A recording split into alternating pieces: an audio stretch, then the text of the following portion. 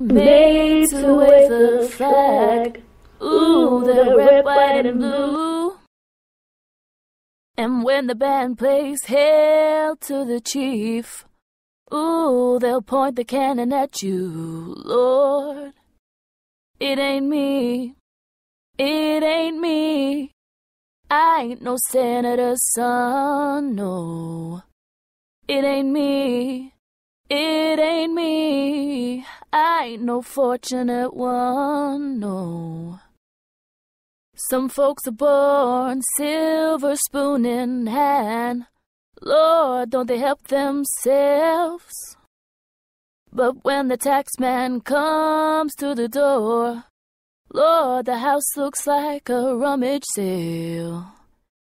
It ain't me, it ain't me.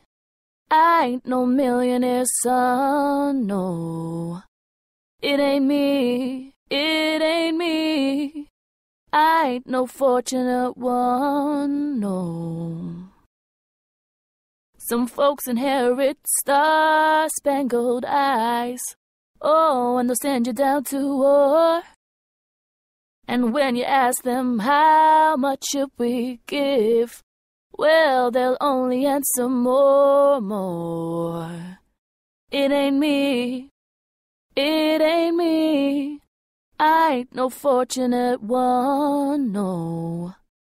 It ain't me, it ain't me. I ain't no fortunate son, no.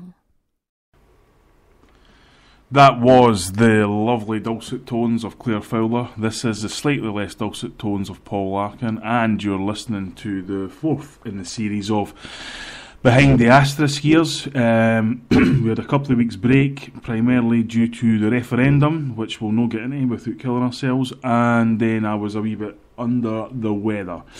But thankfully we're back for your entertainment pleasure, and the countdown is really on to the premiere in Glasgow.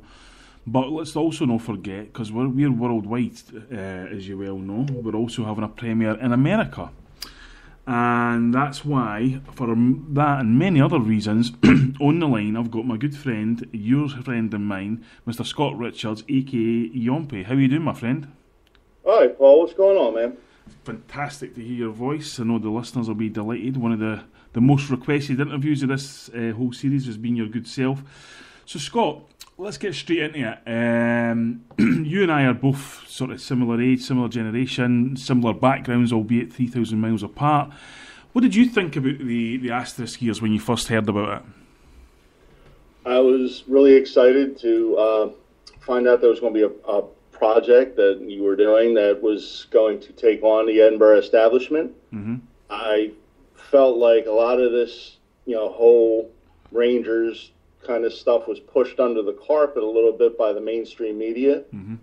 I was really excited to see what you're going to write about, and needless to say, I was surely totally blown away. I thought the Asterisk Years was a great read. I'm excited to see the documentary. Mm-hmm.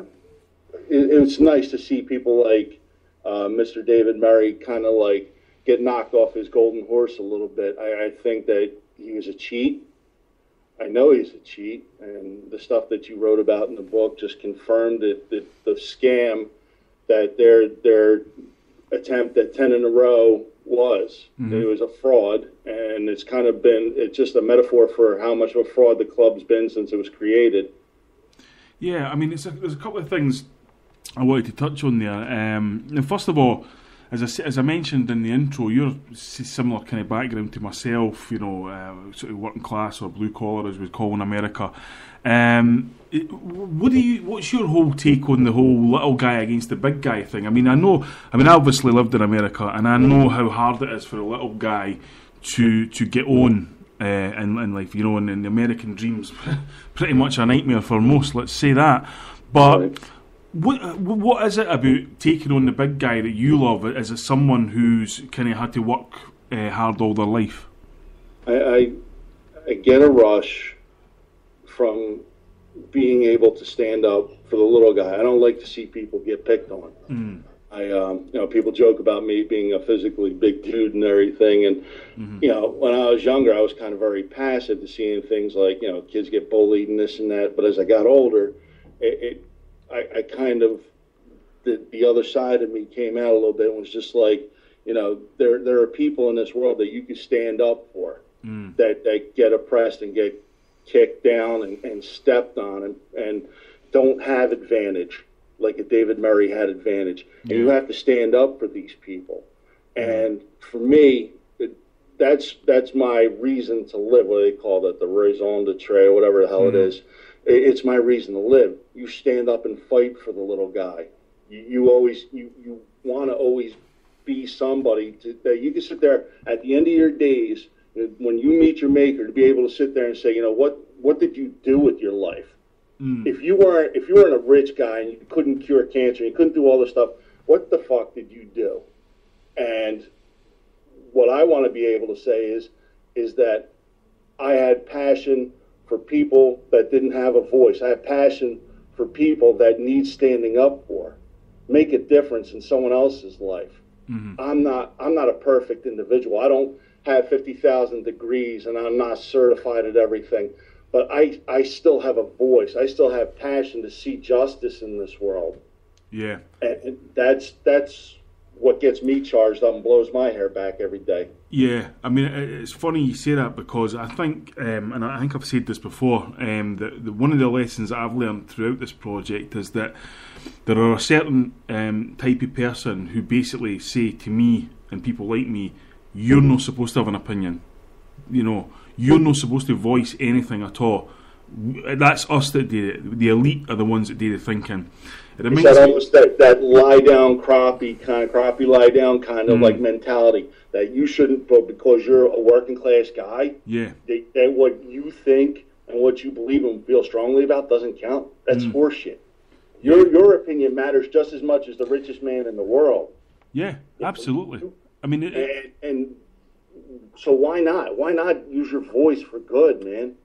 Yeah, I mean, it's one of these things where there seems to be this sort of idea that kind of perpetuates amongst these people that if you are rich, therefore you are the most clever, the most talented, the most bright guy in the room, which is utter rubbish. You know what I mean? Certainly, some people through their talent and their brains will get to the top, but other people it's just because of the opportunity. And one of the ways that the Edinburgh establishment was able to go on for years was by denying the opportunity to people like me or people like you in an American sense, was that you didn't even know these opportunities exist. Hey, Sonny, and it's not even so much that. We don't know it exists because this is like a self-perpetuating cycle. The David Camerons of the world, the David Murrays of the world, they succeed because the people before them have been, they put this process in motion that have enabled these so-called elite to continue going to the finest schools, to have the finest foods, and have all the opportunity in the world set aside for them. And they keep doing this for future generations and keep this whole thing going. The common man is like a chihuahua trying to bite at the wheels of a moving car. And so how are we supposed to be able to uplift ourselves and compete against that? Well, you get enough people to raise their voices and say, you know what? We're not afraid to speak out. This isn't right. We deserve an equal opportunity too. Yeah, and it's funny because I think one of the sort of differences in this sense was that in the kind of British class system, you don't need to have a lot of money to be at the top of the tree, whereas I think in America, you really do have to have a lot of money to be at the top of the tree. And it's different dynasties of families in America. And it's actually one of the things about David Murray, of course, and one of the things that's in the book and it'll be in the documentary was, of course, how it was never meant to end, how it was the baton was going to pass to the son, and just keep moving along. And that actually reminded me throughout it was the fact that it was very much like George Bush Sr. and George Bush Jr., where Jr. could just keep failing, but eventually Daddy would find him some way that he could actually do something, and look what happens, he ends up being president. And a lot of my problem with this is that it crosses political parties. There's this whole kind of like elitist mentality. It's all about them leading the system and leaving nothing for anybody else. They just take as much as they fucking want, and it's like you have to sit there and try to survive on scraps. Yeah. How is that fair to working class families? Yeah. It's a bogus system, man. It's rigged. You're right, and it's based on this kind of neoliberalism that's trickle-down economics that says the rich guy, give him all the money and the money will trickle down, which is complete and utter bollocks, you know what I mean? Right. If you want to build an economy, you build it for the bottom. You employ people, you employ the working people to build infrastructures, to build houses and to build roads and schools. And the first thing that working man does when he gets his money, he goes out and fucking spends it. And that's how you build an economy. Anyway, this is getting a bit like a party political broadcast here for the Marxist Party. Get on fire a little bit. But one of the things, now, I like to talk to people, not disparagingly, of course, behind the backs of certain people when I'm going to interview them and talk to them, because I want people to see what we say. And one of the overriding things, Scott, was people wanted me to ask you was the fact that we wanted to know what your story was in terms of how did you first encounter Celtic?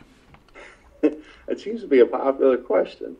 And you know what, Paul? I heard about Celtic